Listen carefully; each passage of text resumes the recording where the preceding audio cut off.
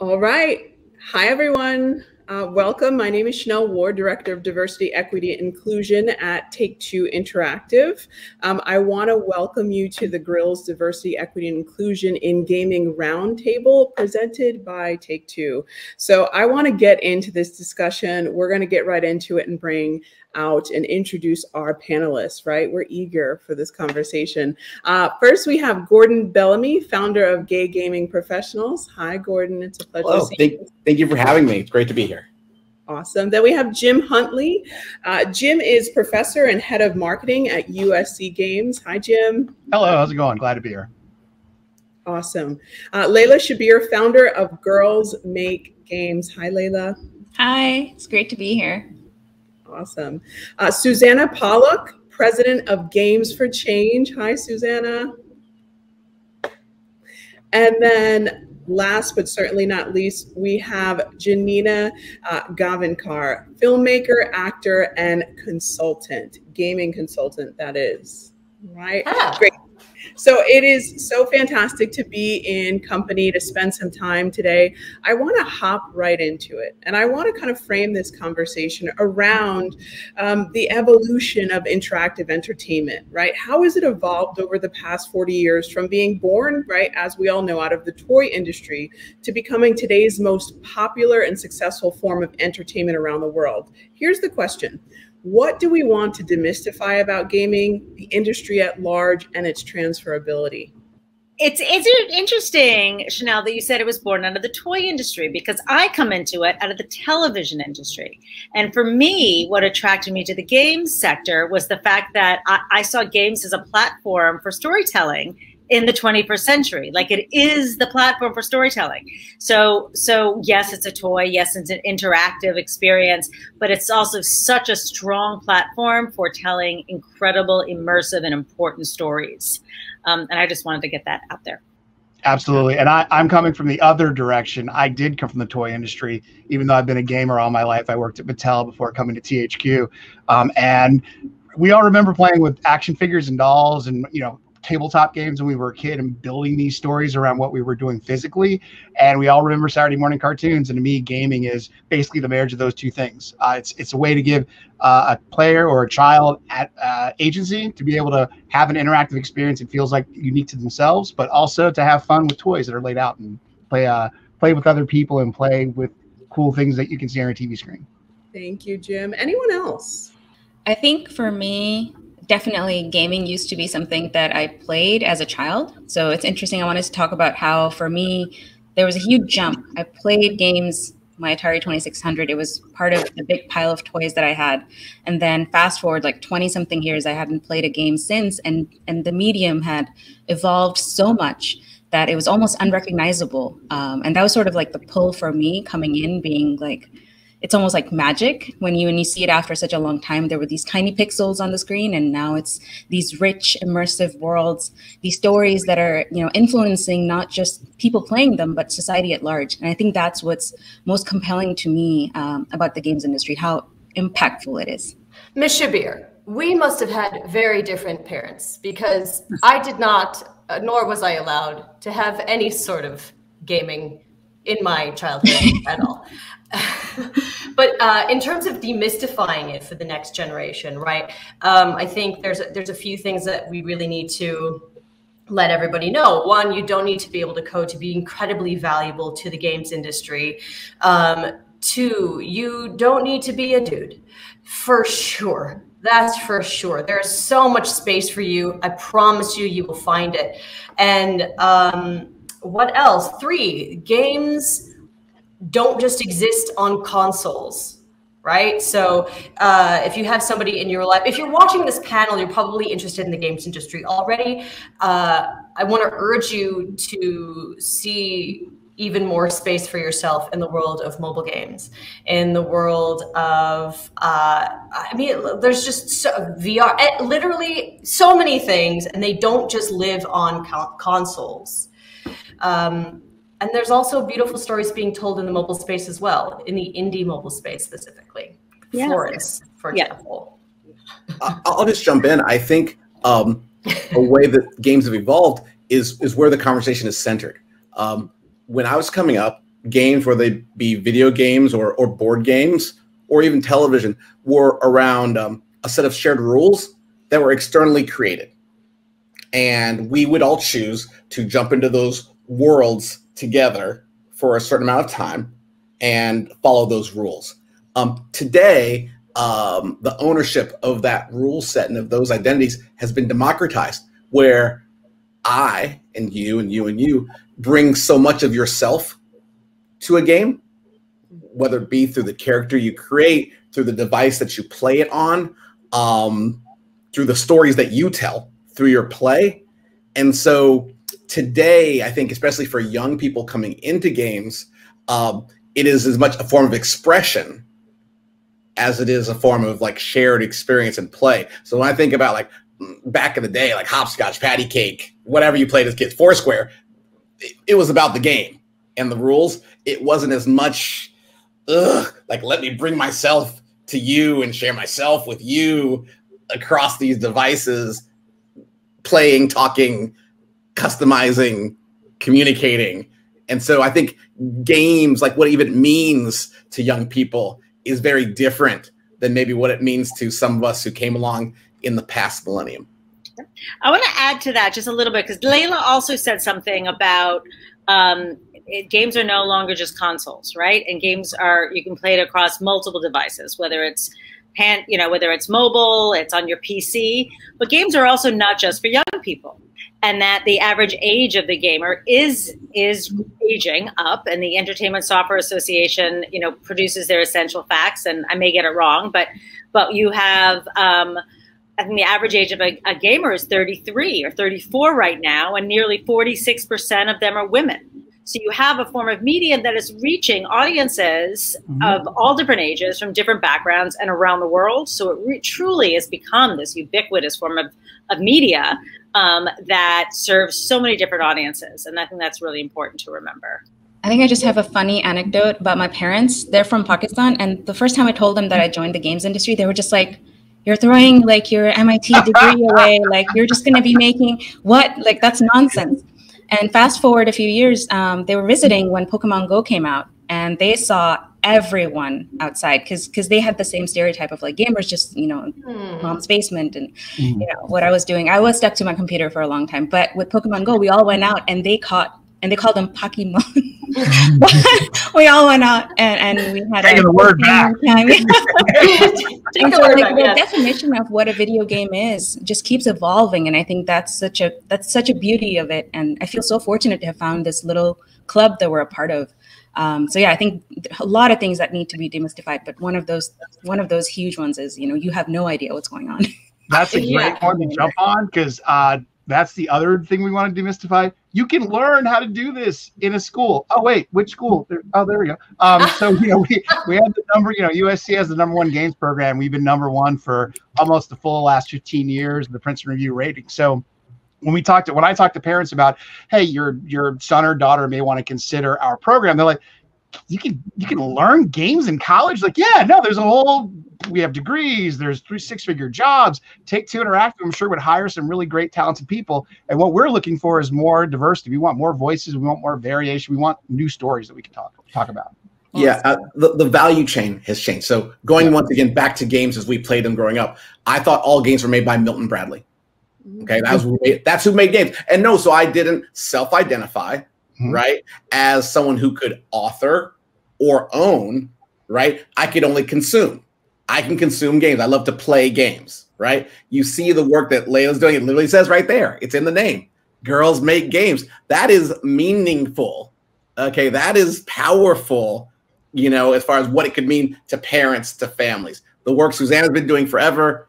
Obviously, Jim, there at USC, super excited about the Lawson Fund. I hope you're going to talk about that too.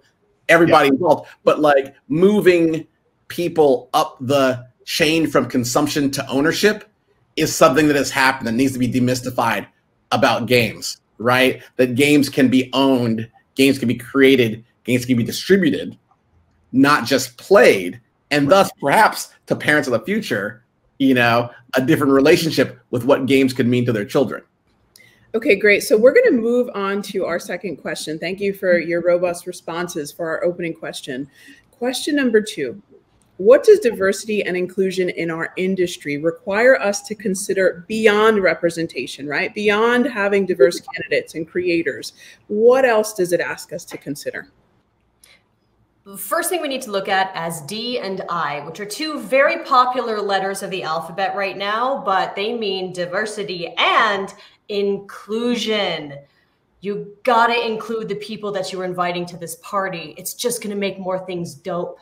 And you know, the other thing is we have to all ask ourselves what representation really means.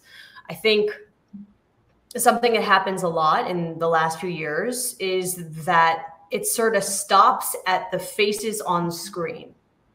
And what happens when you are a person who has been othered your whole life for various reasons, you might see a character that looks like you, but then they start talking.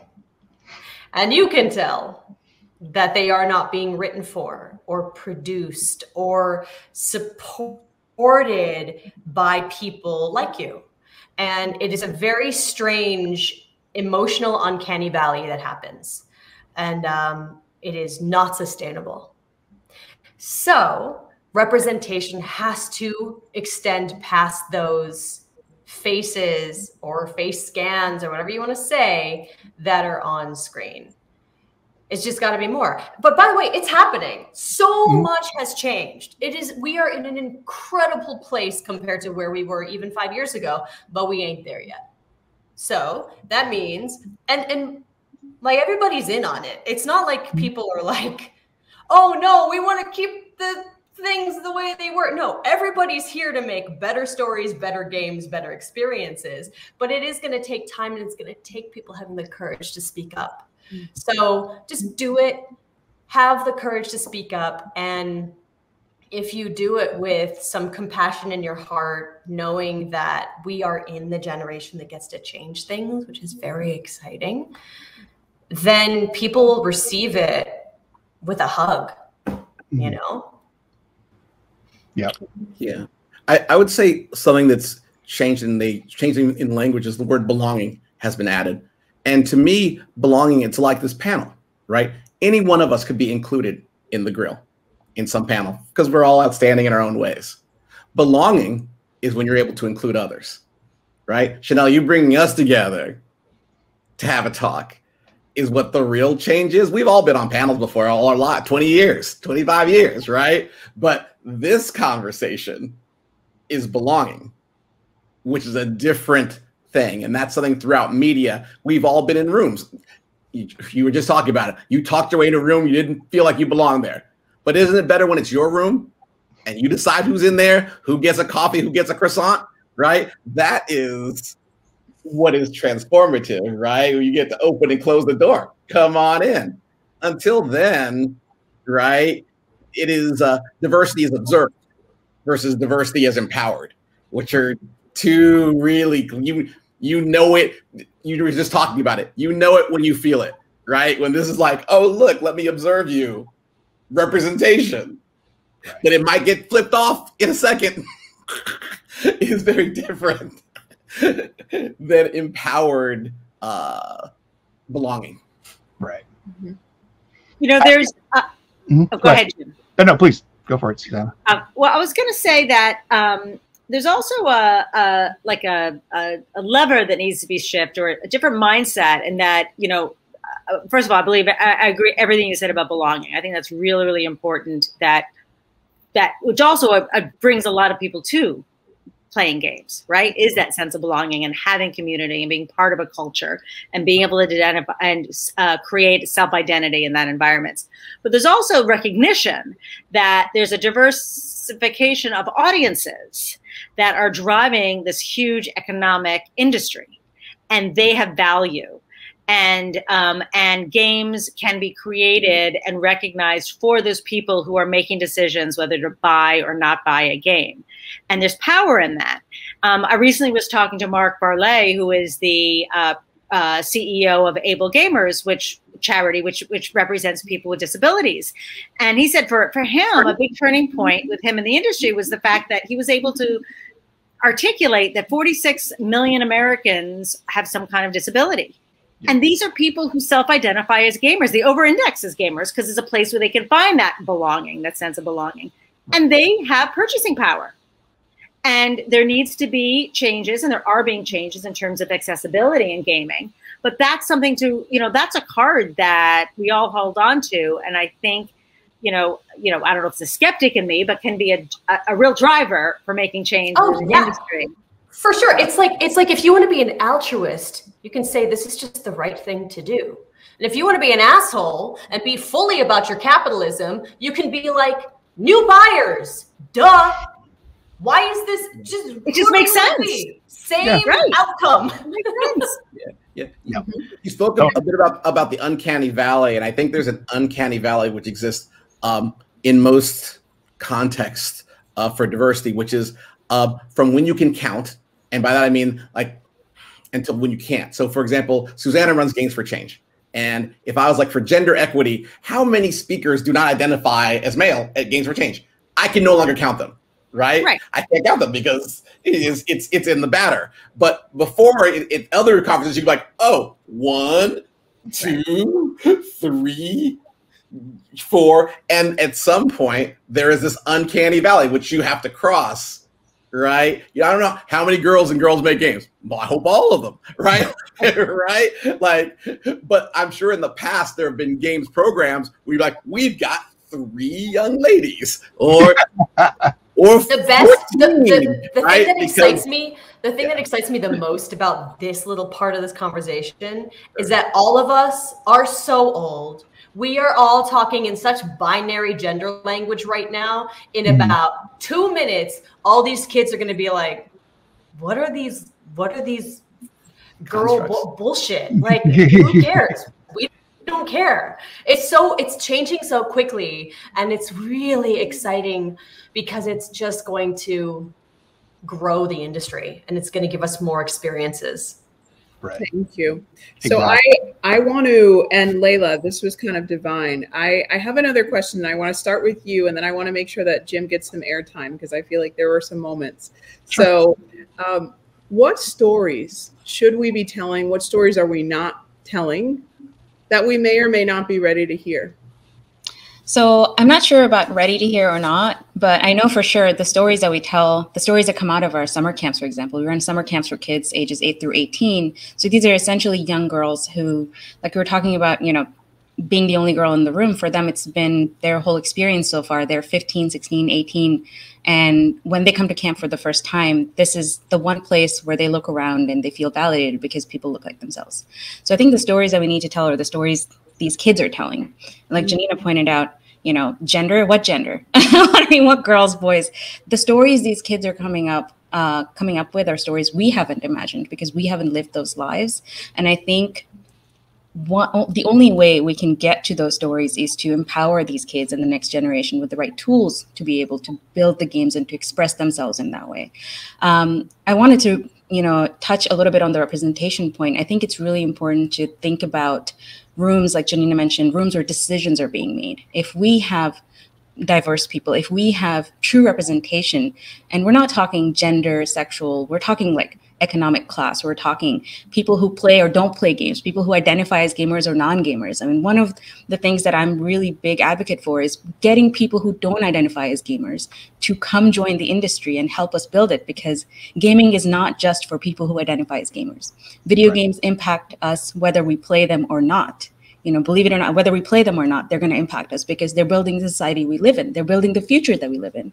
So the stories that we need to tell are going to unfold in a way that I personally can't anticipate, because every year at the end of camp, we read the game summaries that the kids come up with. And I'm sure Susanna has had a similar experience where she's just like, how are the kids thinking of this stuff? When I was 10, I was eating sand, at the desert. So how are these kids thinking about climate change at this young age, or thinking about, with the world I want to live in, empathy that I want to build in the player? They're thinking about such complex topics that we only get to realize as adults because we've faced them. A lot of times we'll end up telling stories that we've experienced, or if we've gone through some obstacle in our life, we're like, oh, I understand what it's like to lose a loved one because I went through that.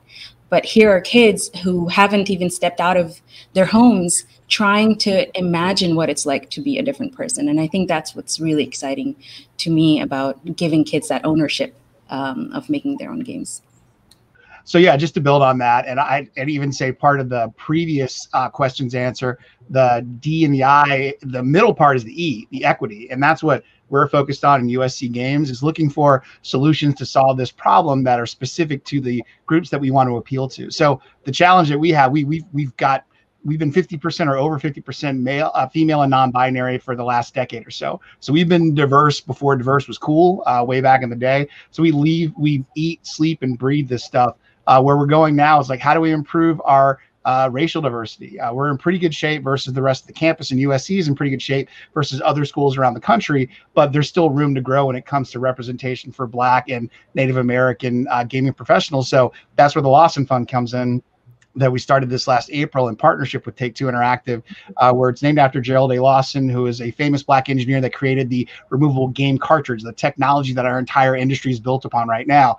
We named it in honor of him because we really want to focus scholarship support, financial support for Black and Native American students. Because when you look at history and statistics, those demographics have stubbornly not moved up at all in the last 15 or 20 years since it's been measured. So we really want to do our part to not only give Black and Indigenous students a leg up and an opportunity to get into our #1 ranked games program, but also down the road, work our way backwards on the value chain. To Gordon's point, how do we help students in junior high and high school even open their minds to whoa, I can have a job doing this? I had no idea. And even further back in grade school, where a lot of the inequities start to kick in grade school, because, hey, I don't have access to a computer lab. I don't have access to computer science instruction. I don't have access to a lot of the stuff that the more Tony'd and I'd say invested upon schools do.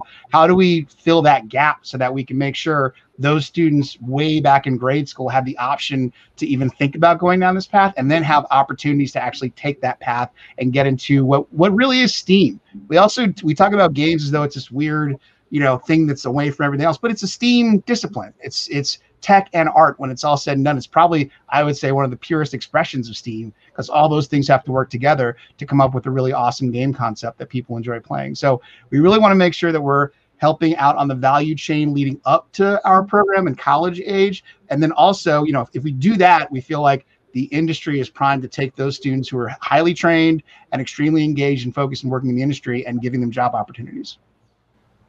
Awesome. Susanna, am I sensing you want to add?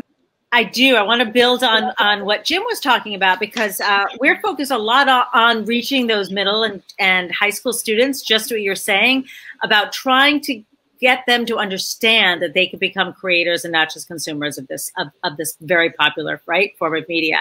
And working in mostly Title I schools, so those are schools that qualify for free or reduced lunch, we are able to demonstrate to these young people that, one, they can gain skills, right? You're right about the STEAM versus STEM. Yes, they are learning early, computational thinking and computer programming. But more importantly, I think, honestly, is the 21st century skills. They're learning how to become critical thinkers and problem solvers and collaborate with one another, and realize that they can bring their own talents, even if it's designing characters, or it's writing scripts, or coming up with music, or doing research on a social impact theme because they want to make a game about climate change. Yep. They have something to bring to the table.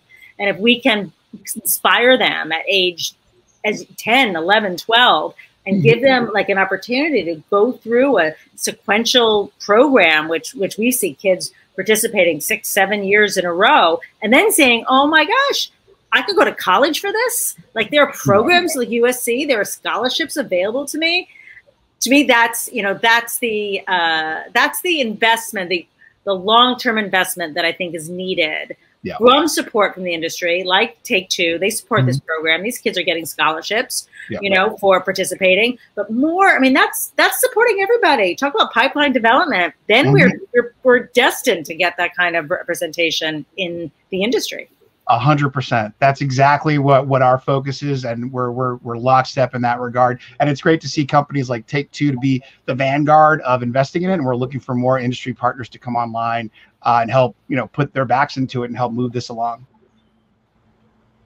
Fantastic. Yeah, it's super interesting. You sort of talked about what are the questions that you you may not want, that we weren't ready to hear, right? And the industry as abstraction, right? Capitalism, right?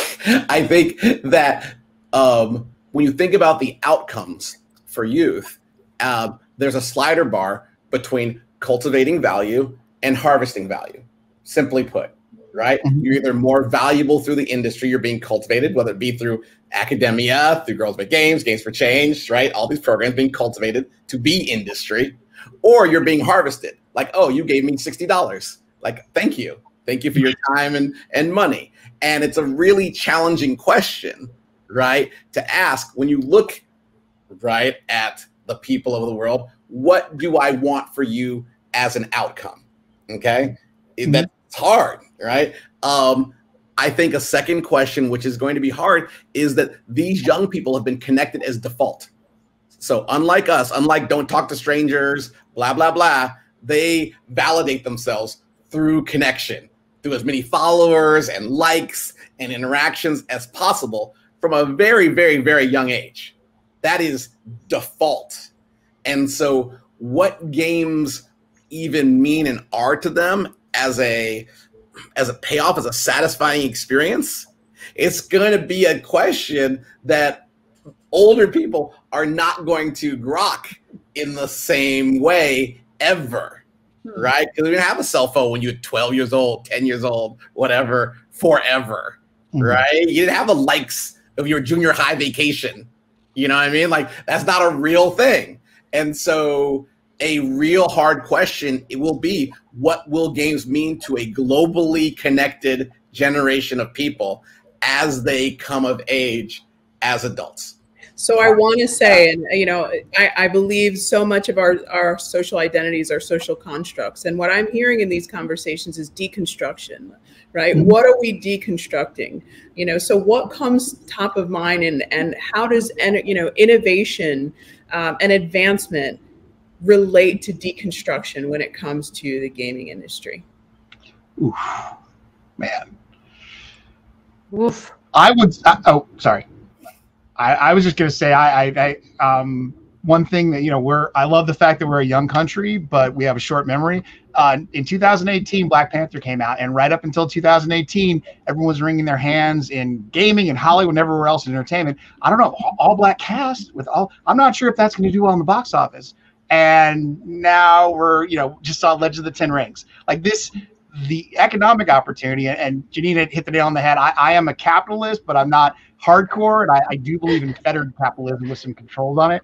But it needs to be a question about commercial opportunity, and how do we build in diversity and equity into what I used to get reviewed on and bonused on, which is what are some objective, measurable goals that we can chase and pursue, and really deconstruct what normally we're evaluated by and bonused on, which is, did you drive profit? I drove profit. Did you control your costs? Control costs. Boom, you get a bonus. How about how many people of color did you interview? We're not talking quotas.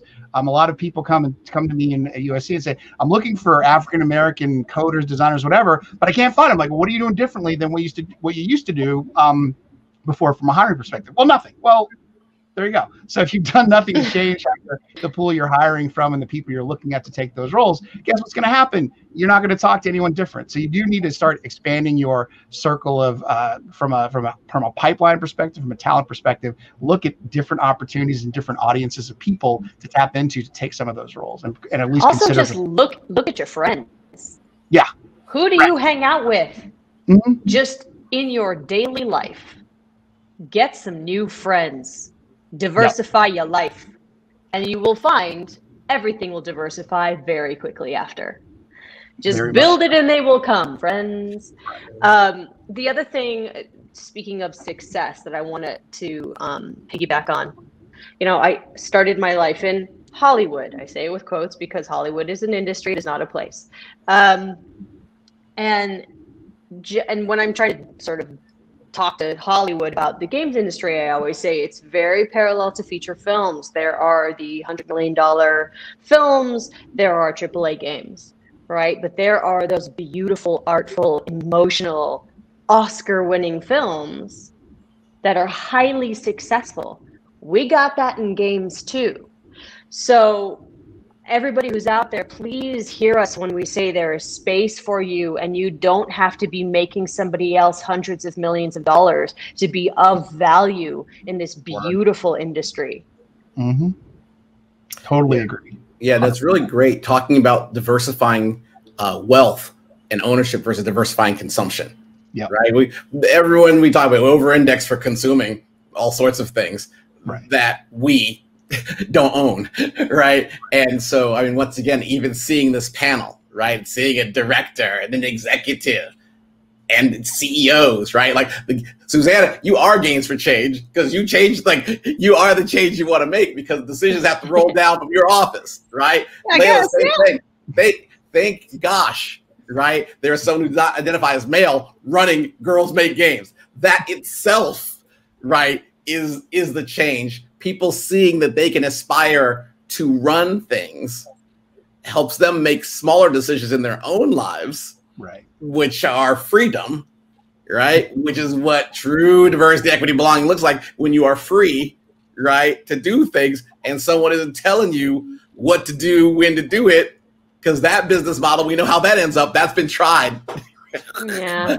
Okay, right? And so it is really just so important, like the programs that all of you are putting in place, right, to empower young people to know that they can decide, that they can lead, right, that they can own and create these positive experiences, or negative. Heck, create a negative experience. Create what you want. If you're free, like, right, like every movie's not going to be Black Panther. There are plenty of mediocre artists doing mediocre work that are getting a hell of a platform. Have the courage to make something mediocre too. Yeah. That's a success. That's how early we are in this journey. Here's something to demystify about the industry, I think, and this is across the board. I feel and have observed that marginalized candidates only apply for jobs for which they are overqualified. And if they check every single box, then they will consider applying for it. But that is a myth. You would be surprised. There's this thing, it's called learning on the job. It's very popular in overrepresented populations, where they will get the job and then just be in the spot, and they'll be like, oh, there's training and this and that, not just figure it out, whilst in the ecosystem, because of culture fit, right? I'm a good team player. I can, I'm additive. And I think that the earlier age that we could transform that perception that you have to be exceptional before you get in the door to even participate, right? That you got to kick a home run before you even swing your foot at the ball, right? That is going to be like the healthier future, because we can't survive on exceptionalism, right? We can't, that's just what it sounds like. We need to build a culture of respect and value, right? Where everyone sees themselves as valuable coming in the door, and then they add their nuance and traits and, so on and so forth. I've been in those meetings where usually I joke and say my entire career I've been the only Black guy in the boardroom, but I would walk into those meetings in Fortune 500 companies, and I would have exactly what Gordon said, the skills and the training and the experience specific to that company or that industry. And then I'd raise mine and say, have you ever thought about this? And people go, whoa, no, I hadn't. And you're like, okay, cool. That comes out from what makes you as an individual and your unique point of view. Trust me when I say, if you can bring your unique point of view and make the company money, you've got a job for life. And if you don't want a job for life, you certainly will find investors that will fund your idea and make that something you want to do for the rest of your life. Yeah, I love these conversations around value add, right? How do we continue to add value into the spaces that we're working and designing and creating within? I want to get a sense of just, and I think it's really important for folks to have a sense of just how incredible games are in terms of their transferability. And Susanna, I want to come to you and ask you this question, right? How can games be used outside of entertainment, right? And Layla, I imagine you have some thoughts about this as well, as it relates to equity forward innovation and advancement, right? What does that look like from your unique positions? So, I mean, the concept that games have a power beyond entertainment is the tenet of what Games for Change is all about. You know, for almost 20 years now, we've been kind of touting that story and trying to getting more and more people on board beyond within the games industry, and of course outside of the games industry, because the approach or the conceit that game mechanics and the attractiveness of engagement within a game lends itself very well to other disciplines, whether it's used in education, right? And it's a way to engage young people in the classroom, you know, teaching math or social studies or the critical thinking skills or, you know, difficult concepts.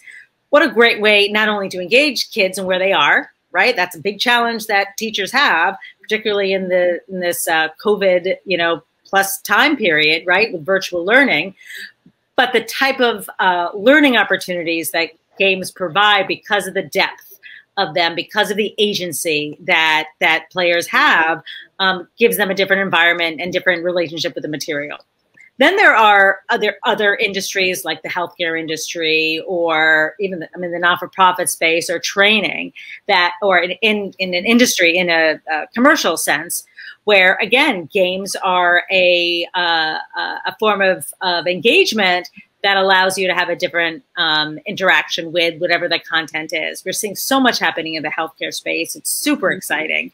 But also think about like social workspace or medical training, where you can use these mechanics to allow people to have access to types of education and experiences that they may not have in a physical or real setting. So there's actually, again, back to the economics of it, there's an economic advantage to using games in training, because you can deliver them, you know, digitally through to, you know, to new employees. And you can design those experiences specific to audiences that you're onboarding, right? And so back to your question about like the DEI aspect, to me, it reminds me about the conversations. You know, I've got a 16-year-old who's going to be taking the SATs, right? And you've got all these issues for decades, right, about the inequities of the SATs. Well, think about the same conversations happening with AI, and the same conversation needs to be happening about games in all these other industries. It has to be considered when you're thinking about training for onboarding at you know, big box stores, right? Whether it's virtual headsets that Walmart is using, or it's training of social care workers, or it's medical training for surgeries. Like all of that needs to be considered in, you know, in the design of these games that are being used outside of entertainment. Also, just the genre of using games to help mental health, right? So just that is an area that I would love 100% to see massive growth in. If we could, if there's anyone watching, if this is an area that is important to you, get to work, because we need it. Yeah. And I heard there's a college that has a program that's focused on games and health and MFA. Oh, wait, it might be. No. We actually have an MFA in games and health within our program right now. So you hit the nail on the head. There's a lot of opportunity there. Yeah, touching on both the things you guys said, because that's sort of, for me, looking at the kids that come to camp and the games they're making, I almost feel like I'm able to kind of look at the future, because I'm just like, okay, this is what we're going to see more of, because these kids are going to grow up and become developers. Huge interest in using games beyond entertainment. I mean, my entry into the games industry was for education. I wanted to make educational games for SAT vocabulary. My game's not out yet, Susanna, so your son can't use it, because that was a killer for me, having to memorize those words. That made no sense. But same for games for mental health. We've had kids, a few years ago, we had a girl come in, make a game with dolphins in it. Her whole reason for making the game was her sibling with, I believe autism, loved dolphins, and she wanted to make a game for him so he would, you know, play it and calm down and feel better. We've had kids make games for their parents. We had a girl come in, make a game for her mom because she had just gone through a painful divorce and she just wanted to make something that she could play to recover from that. They're thinking about video games as a medium. They're not looking at the game itself as the end product where they, you know, just play it and have a great time. Right. There has to be something more to it. And I think that's really what we're going to start to see more and more of. And I really think that the stereotype of blow them ups or like button mashing and like, you know, the first person shooters. The first FPSs for me was like the stereotype that kept me out of gaming for the longest time. And I know for most people that's the case that keeps their kids out of gaming. And it's these are wildly popular genres, but it's still not the genre that all gamers play. You know, for every popular game that's out there, not every gamer enjoys that game. I still can't get into Smash. It's so popular at camp. The kids want me to play with it. I don't know what to do with it. You know, I just can't. You know, so, one of the people I've been so lucky to be able to work with in recent years is Amy Hennig, legend status for a reason. And she says this thing sometimes, which is like, why do we have to beat a game? Why are we beating games? That's the only option, is to beat a game. Strange. So, and just like feature films, right? There are so many different genres of feature films. Sure, okay, if the studio keeps their lights on by making a big old shoot 'em up $100 million movie that looks like you're playing with G.I. Joes, great, fine, capitalism. But there are also, all these studios are supporting other genres because they know their importance. Yeah, I think what you're all touching on are aesthetics of play, right? And so the same way in other media, you might go for learning or for collaboration, competition, of course, for great story progression. Games provide these bridges that people will need in parts of their lives, whether it be very personal, like around mental health, or spectrum, or just trying to make it through the day, but also professionally. If I want to develop and move forward, I want to train, I want to be more connected in my workplace, I want to learn to network, right? I want to, or even keep this job for a minute before the robots come, right? And games are going to be a part of that, right? That sort of ordered play. Has everyone tried TikTok? Has everyone been on TikTok? Right? And what they've done is very compelling, right? They're very compelling at serving you the next video. Okay. It's a very simple thing. You could certainly see a world, right, where someone could serve you the next interactive experience, big or small, right, to move you forward towards a learning goal or towards a peace of mind goal, or towards a, what I think is super important is that I think because games are connected across the globe, you'll be less likely to attack someone who is from a place with whom you've played a game. Simply put, like that might be the biggest thing of all. Like all the things that are like constructed by capitalism to divide us, whether it be faith, gender, nation state, race, blah, blah, blah, blah, blah. Games democratize that and remove those boundaries and create a shared bond unlike anything before it.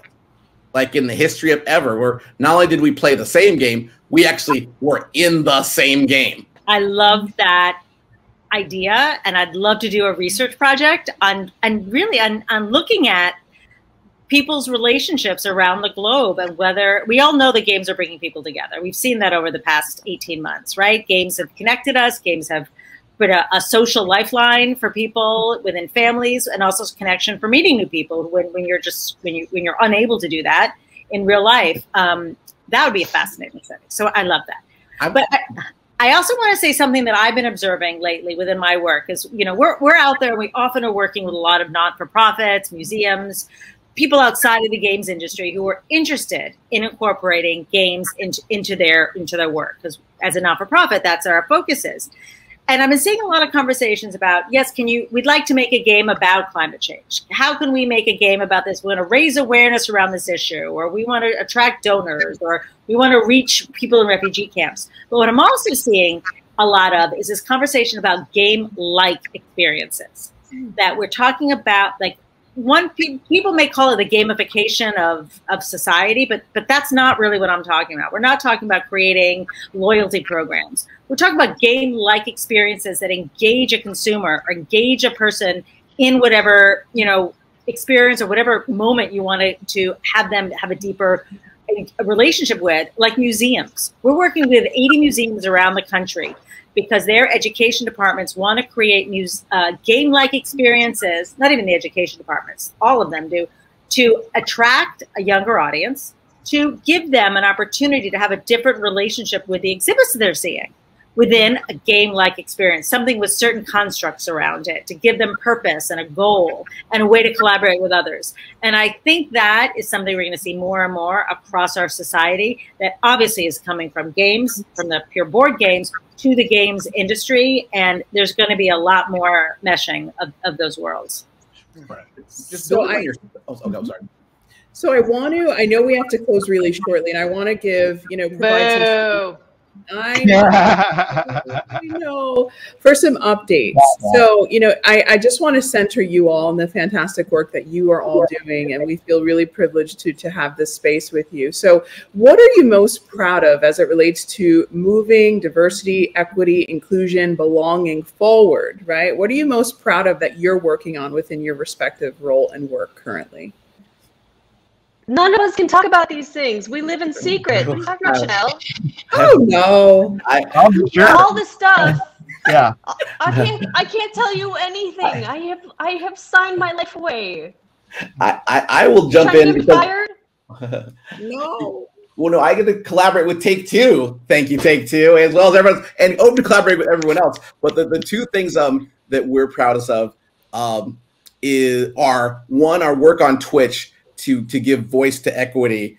We just had our GGP honors, which is honoring the best in diversity, equity, inclusion, and belonging, and the work, the positive work which people are doing, and treating those people who are doing the positive work like they are of value, right, and deserve time, the same way people who are worthy of critique are getting lots of time, right? So I'm very proud of that. And we also have a GGP Scholars Program, which is for young people who do community service and are either studying to become game makers or to be content creators or work in and around esports in our craft. So those are the two things that I'm proud of. Awesome. I'll go.